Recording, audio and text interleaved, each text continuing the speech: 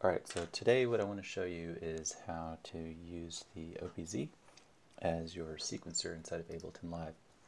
One of the first things that you'll want to do is open up your preferences, and under the link MIDI, what we're going to look for is the OPZ.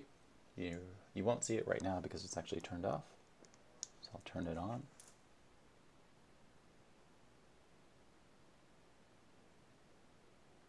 Okay, and so you'll see that it shows up as an input device. You turn track, sync, and remote on.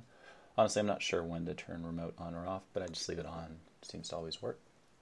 And then under control surfaces, under the input column, go ahead and select the OPZ as well, and then you can close that. I've already got two MIDI channels here activated, or two MIDI devices on, and what I want to do is I want to change the MIDI from to the OPZ. And what I'm going to do is I'm going to select channel 5 and channel 6, which is the bass and lead respectively. And then for the second MIDI instrument, I'm going to do OPZ, and then channel 6. And then monitor I like to leave on, because if I play from the OPZ, I want the sequencing information to go and play live directly on the instruments. So let's go pick two of my favorite instruments. I've got Factory, and then let's close that, and then bring up Pigments.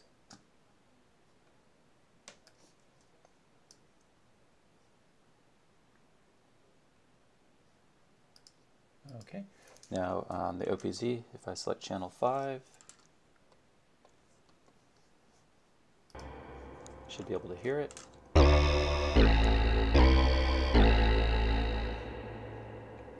I'm just going to change it to a different instrument.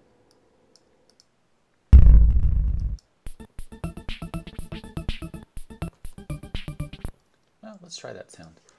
Okay, so what I'm going to do is I'm going to go ahead and program a sequence on the OPZ.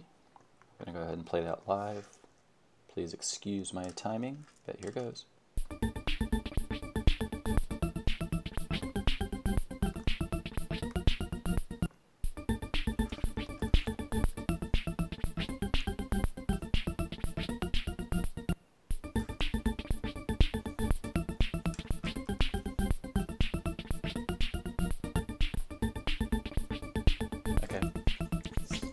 It is what it is.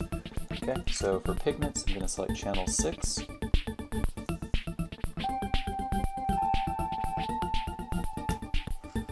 I'm going to record some stuff.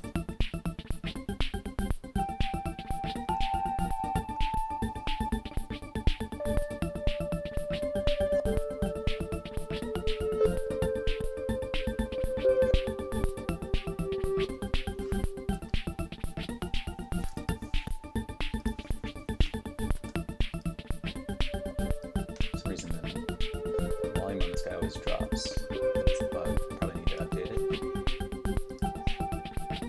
Alright, so let's stop this. Alright, so basically what we've got Factory, which is on channel 5, being fed by the OPZ, and Pigments, which is on channel 6, being fed by the OPZ. So that's basically how you set it up. Another cool thing I want to show you is how you can actually use the OPZ's encoders to do MIDI manipulation. So one of the things that we can do here is we open up this little panel on the Factory device, tap on Configure, and then pick the things that we want to manipulate. So I'm going to do cutoff, resonance, drive, the matrix, pan, and yeah, that's good. Okay, let's go ahead and close this. And then up here in the upper right under MIDI Learn, tap on that.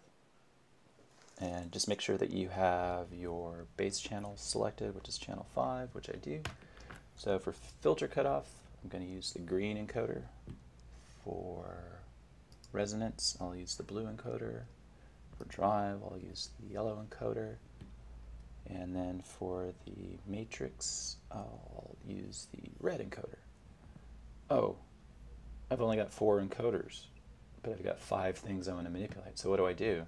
Well, on the OPZ, we have actually 4 banks of, well, we have 4 encoders times 4. So if I hit the up arrow, I go to the second set of banks, tap on pan. I can use the green button or the green encoder there. Get out of MIDI Learn. Go ahead and open up Factory. And let's go back to the first set of banks. So I said green was cut off. You see that moving? Said blue was the resonance. See that moving? I've got drive as my yellow, and then red is the matrix. So what's cool about that is if I hit play on the OPZ,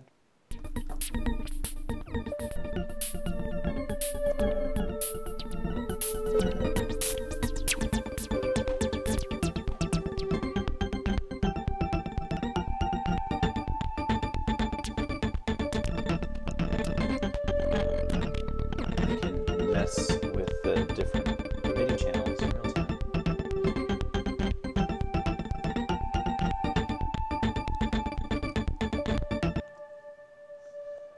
So that is how you set up the OPZ inside of Preferences. Link MIDI, input, just turn it on. Control surface, OPZ, turn that on under the input. And then for MIDI from, specify the OPZ, and then specify the channels that you want to use, and then use your monitor in.